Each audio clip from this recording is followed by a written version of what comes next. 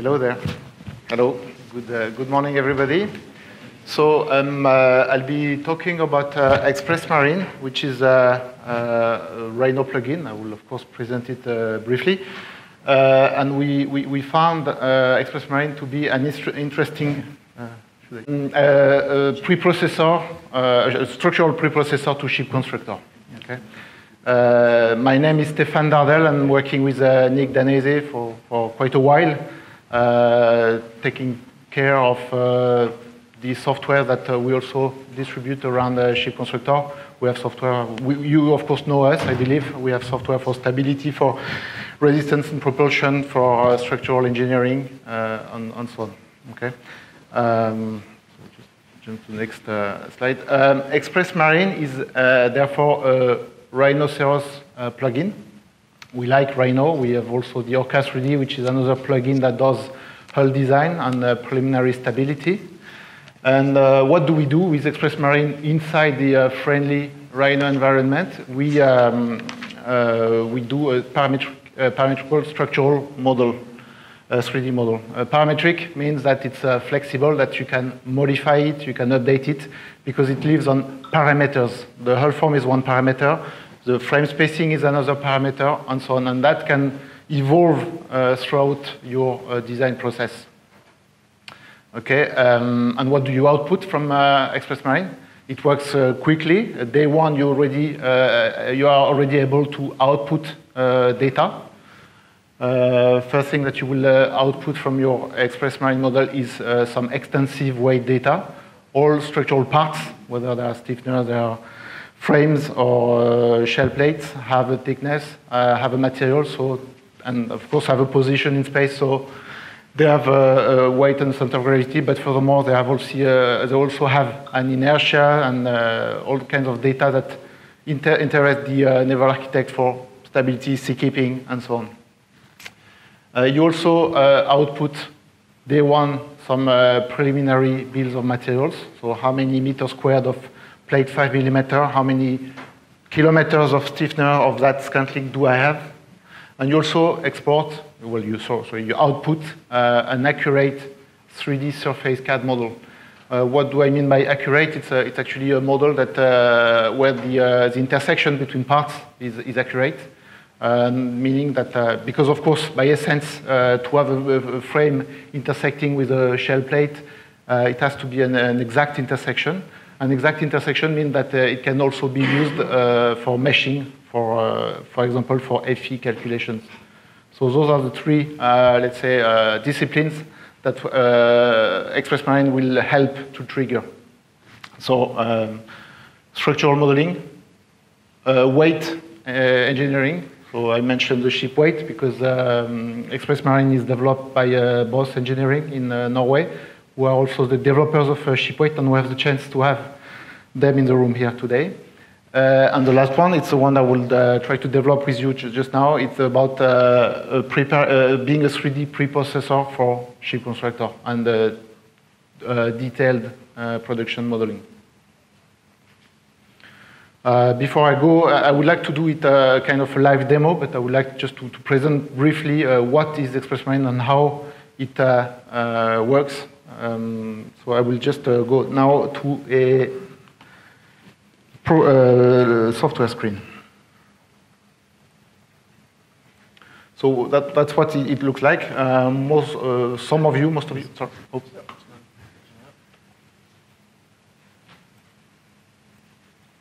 Why that? I don't know.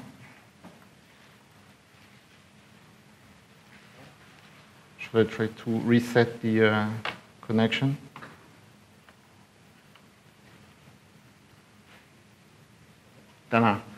Okay, sorry about that. So this is a Rhino screen. Some of you, most of you, may be familiar with it. Let's say your usual, your friendly Rhino environment, to which we add this project screen, this ExpressMarine project screen.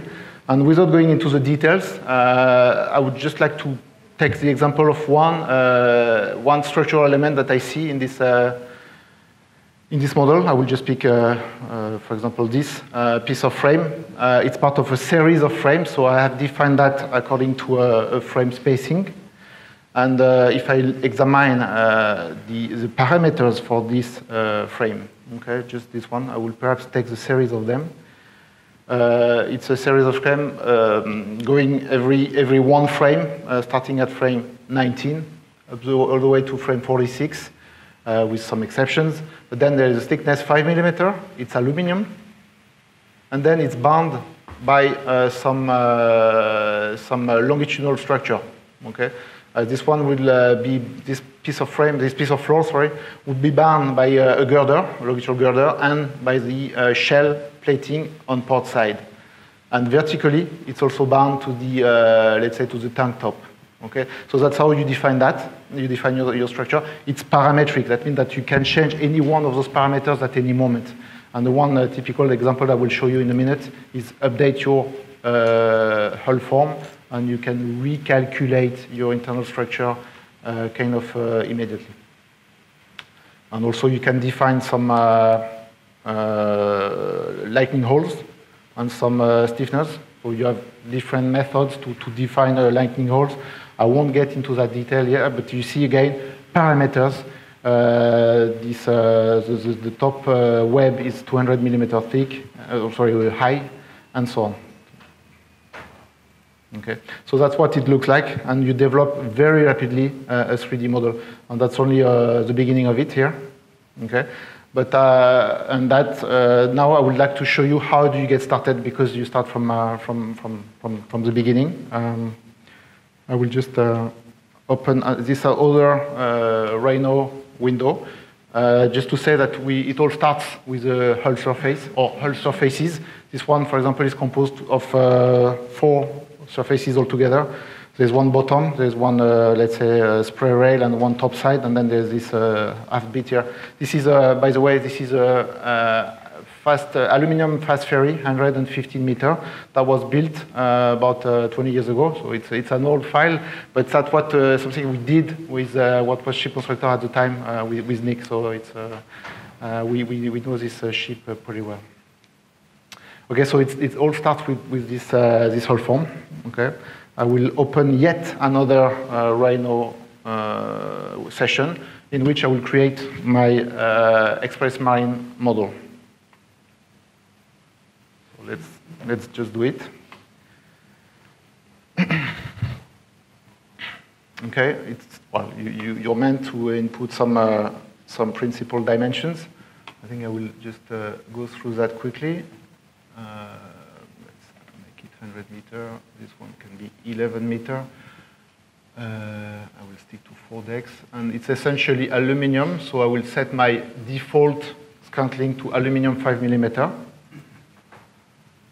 It opens my ExpressMarine window, in which I can just define my first thing, probably to define my framing system.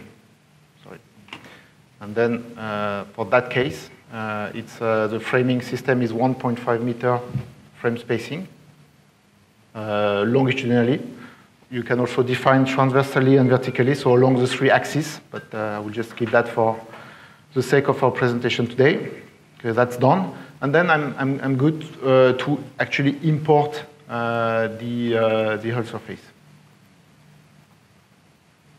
And always you are in the Rhino environment, so it's also a combination of Rhino commands in a very broad sense and ExpressMarine tools.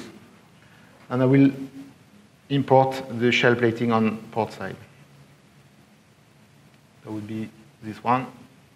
So I'm essentially importing another Rhino file.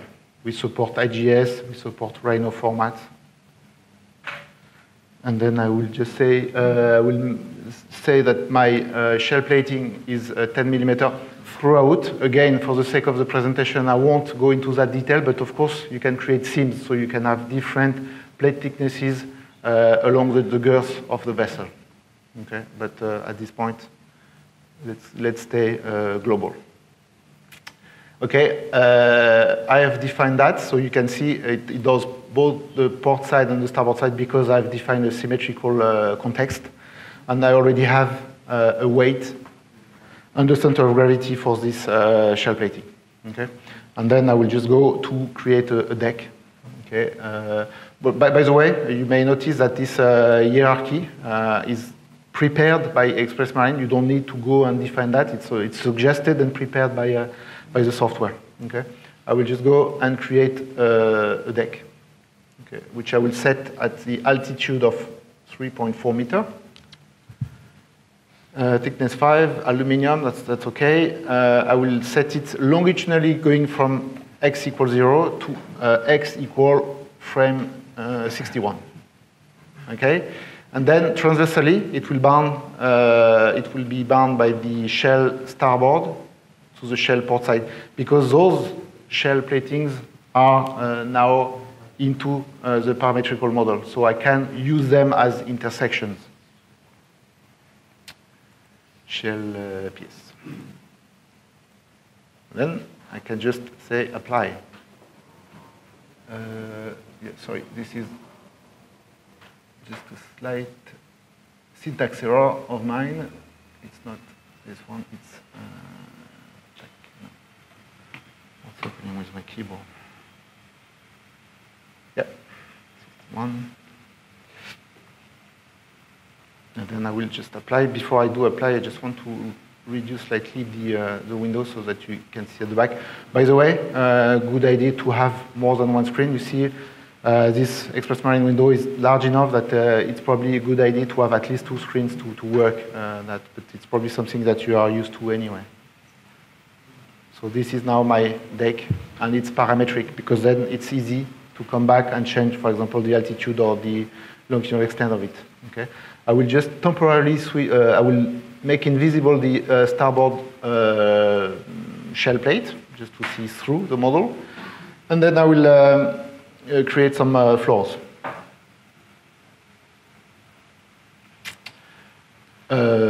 Which perhaps I will call that the watertight bulkheads, because I'm in here to be doing some, let's say, some principal element. I don't mean to be, let's say, precise, not precise in the sense, I don't want to be doing something exact and definitive. It's only a starting point. So those things will change.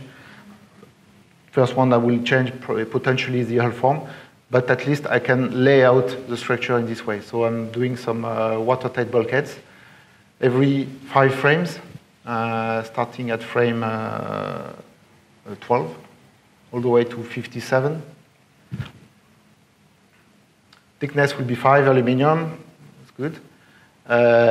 Again, bound by the shell on starboard side and the shell on port side. This is for the transversal direction. Okay, and vertically, I also want to bind those watertight bulkheads to my deck. So vertically, I select deck 1 plane. Okay, and then I can just say apply, and my frames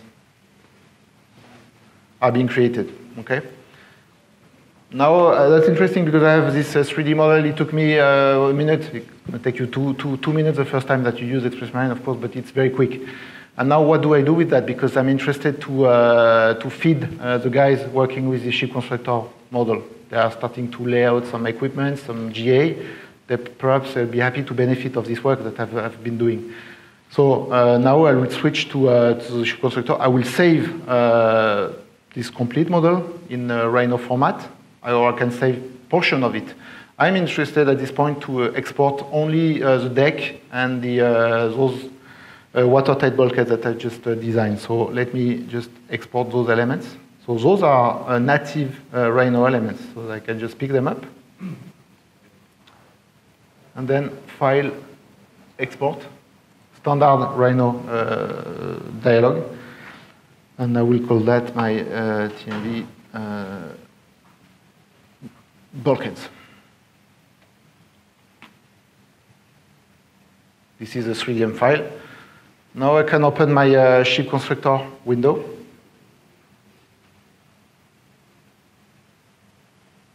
Okay, I've already set up my project, so I'm at the moment in the unit drawing. Okay, so I won't go into that detail, but essentially I will just load this 3DM model. So So AutoCAD is able to read directly 3D formats. So this is the one.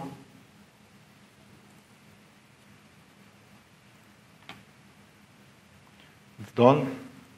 It's there, so we can recognize exactly the same piece of information as we have in Rhino, ExpressMarine, so it's the same everything, really. Okay. Now, what I'm interested in is to create some planar groups. One for the deck, and perhaps one for all the frames. But then that's down to your organization and how you are used to work. I don't mean to change anything in the way you work. I just will create with you a planar group, just to illustrate the purpose. So for that, I will just create a line that starts from 0, 0. And then I will make a planar group out of this line.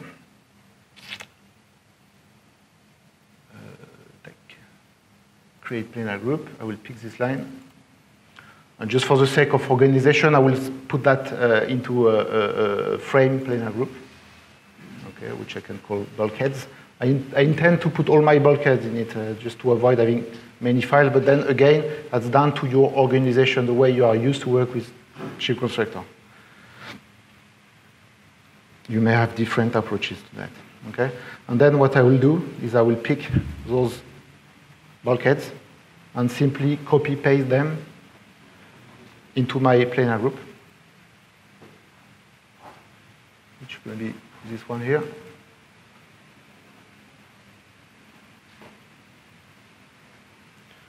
Just I will go directly to a perspective view. Okay, just very importantly, there's something to do to handle the UCSs, because when you do copy-paste between files in AutoCAD, it is according to the UCS. So the UCS in the unit was the world UCS. So I will define the world UCS here too, so that the pasting is made in the same referential. Is it set to world now? Okay, and then I can do Control V, and then okay. Why? Stéphane, you have about a minute. Excuse me? You have about a minute. Okay, so I'll better be quick then. Okay. Okay, 0. Okay, so that's it. That's done. And now I can use the ShipConstructor tools to actually, well, you can tell that you get your frames here. I'll be very quick here. You can actually create a part out of it, because this contour is meant to be exact. Okay. So first thing that I will do is I will define a UCS in the way of the part. Use the command, the ShipConstructor command, activate UCS. Okay. Activate from object. All right. And then I can just use AutoCAD command, which is called XEdge, that will actually output the edges of this surface. If I just delete it for the sake of it. Then there's a couple of manipulations I need to do, because this is a spline, so I need to turn that into a polyline.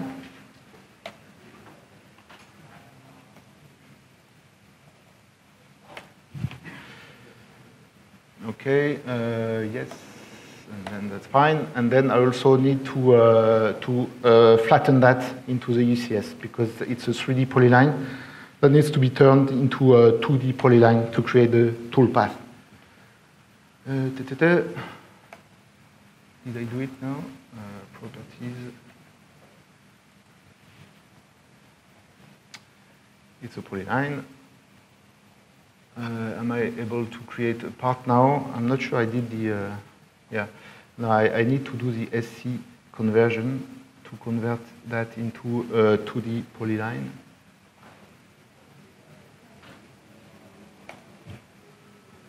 Okay. And then I'm able, like you are used to do it, to create a ShipConstructor part. So now this part belongs to the database. So I can use it as a standard ShipConstructor element. I can do I can do a clash detection with it. I can it has all the attributes that you expect from a structural part. So you will now interact with the rest of the team, working with the ship constructor, laying out systems, GAs, interiors, etc., etc. Okay. Yeah, I'm running out of time. I will just sorry about that. I will just mention that it's a parametric model.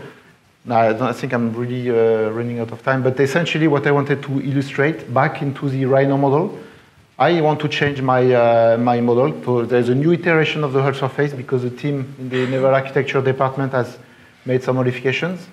I will just, for the sake of it, I will just make a very rough stretch transversally of the same model. Save as, I will call this one stretched.